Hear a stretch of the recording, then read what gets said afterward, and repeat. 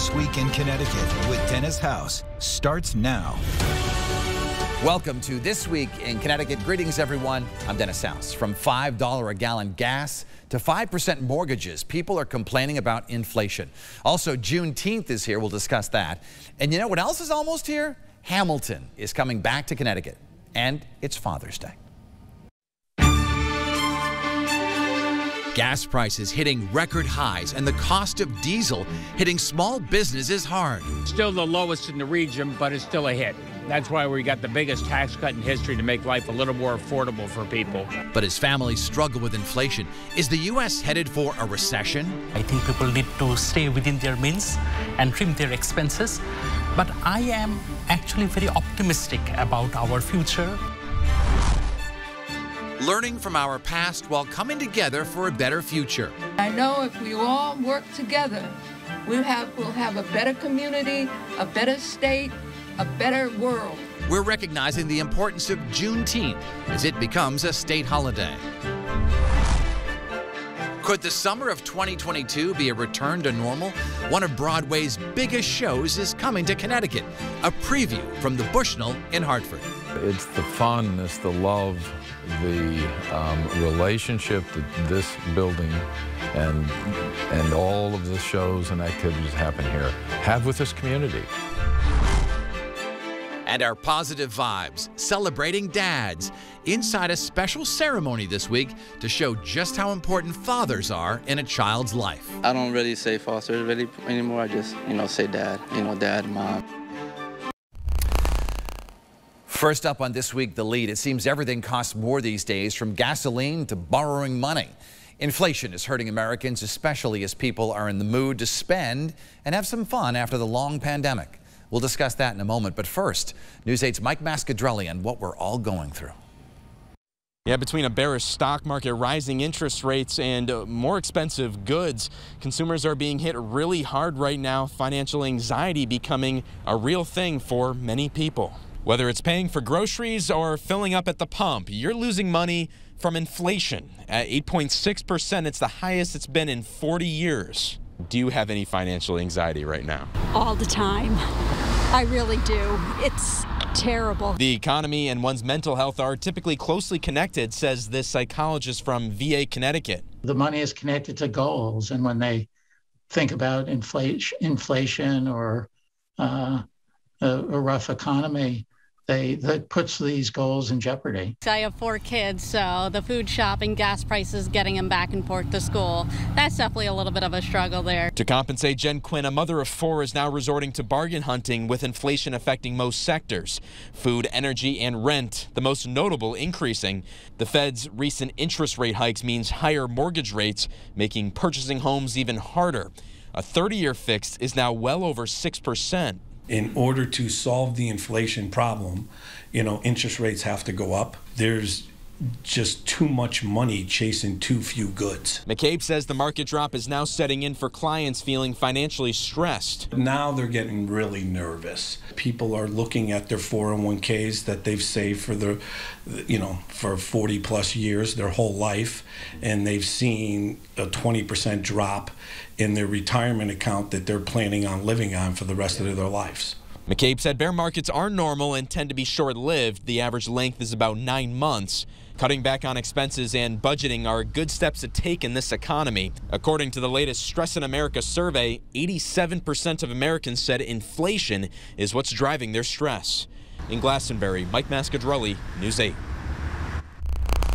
To provide some insight into what is happening right now, we are joined by Matthew Carberry of Ridgeline Partners, a financial expert who often dispenses advice and wisdom here on This Week in Connecticut, and from Quinnipiac University, Professor of International Business, Mohammed Elahi. Gentlemen, thank you so much for being with us here today. And I'll start with you, Professor. What exactly are we in right now? Is it a recession?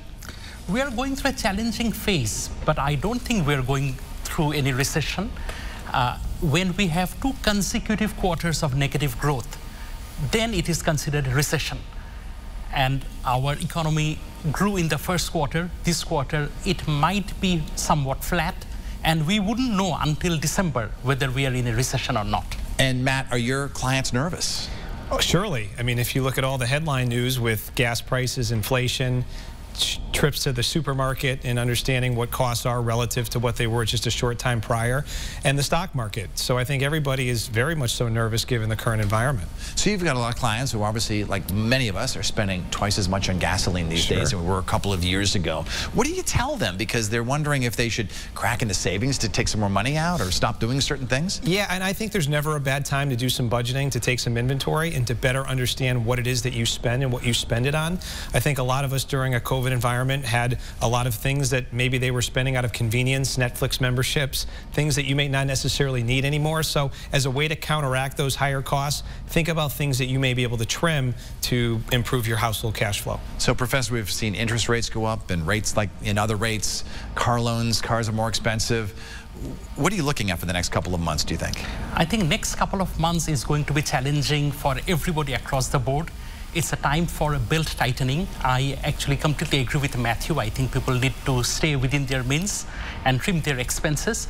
But I am actually very optimistic about our future because our inflation has been going off the roof. It was just so high, and the Fed needed to do something to tame the inflation. I think some short-term pain in the form of slower economic growth may be a better solution than sustained inflation. But this is not as bad as 2008, of course. Yeah, this is not the same environment as 2008 and 2009. If you think about unemployment at that point at its height, it was 2 to 3 times what it is now. We have an unemployment rating of 3.6%, which is incredibly low. So the things that drove our market into recession back then were the real estate market, the financial institutions behaving badly, and the amount of bad debt that was out there. So we got some different factors at play here, but I agree with the professor in saying that you can't compare 2 recessions to each other, and this one doesn't feel like it's going to be the magnitude of what we experienced, and ideally it won't extend as long as the prior.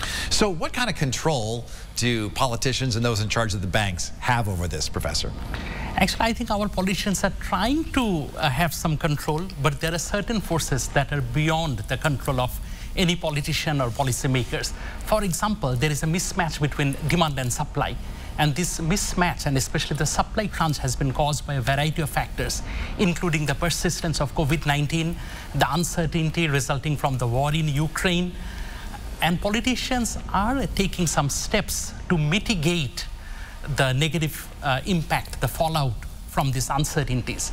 But I don't think they can completely control these events which are global in nature and happening outside the U.S.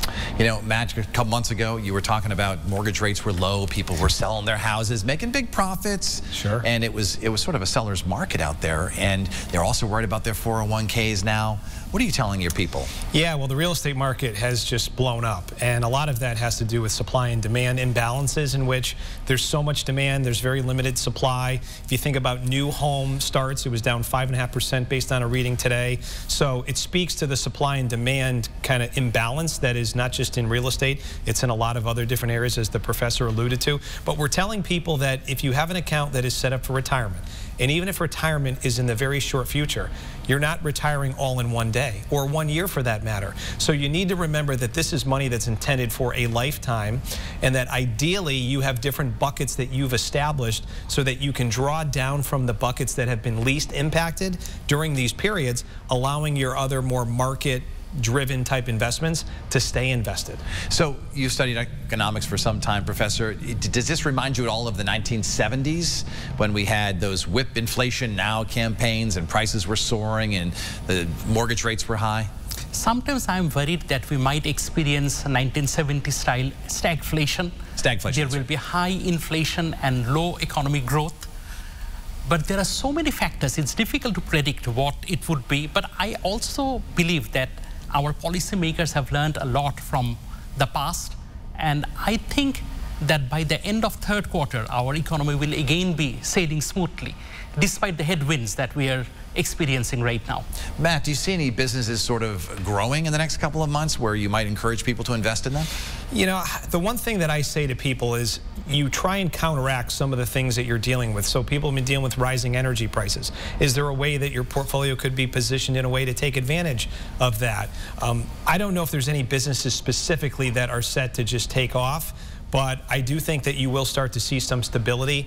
We're going to have to feel some pain. The Federal Reserve came out and had a record increase of 75 basis points, or 0.75%. And that is painful, and there's more of that ahead. But unless we do that, that's the only way that we can really trim and taper inflation. We thank you for your insight. Matthew Carberry from Ridgeline Partners and Mohammed Elahi from Quinnipiac University. Thank you, gentlemen, for being here with us today. Thank you, Dennis. Thank you for having us.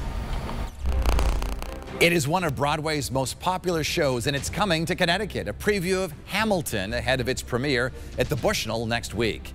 And understanding the history of the Juneteenth holiday, we'll speak to the president of the Urban League of Greater Hartford when we come back.